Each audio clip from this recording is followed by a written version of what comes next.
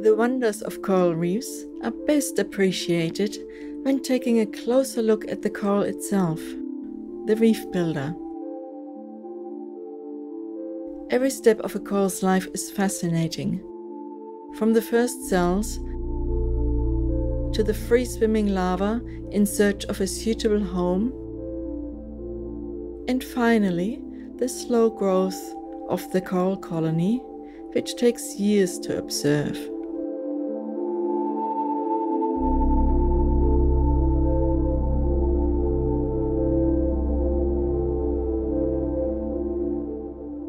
Coral reefs face great challenges in a changing world. The coral depends on microscopic algae in its tissue to provide energy. If a coral becomes stressed, it can expel these algae and lose its color in a process called bleaching.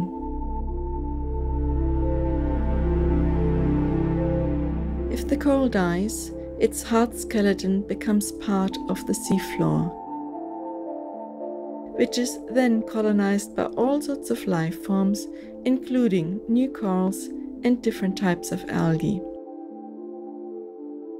Corals and algae compete for space.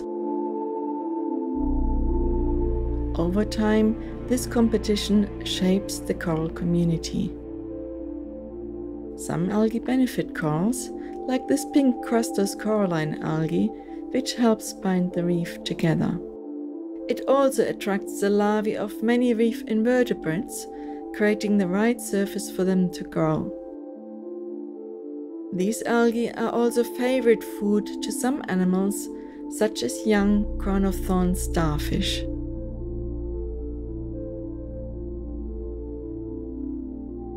By understanding coral reefs in detail, we can develop the knowledge and tools to support reef resilience in the face of change.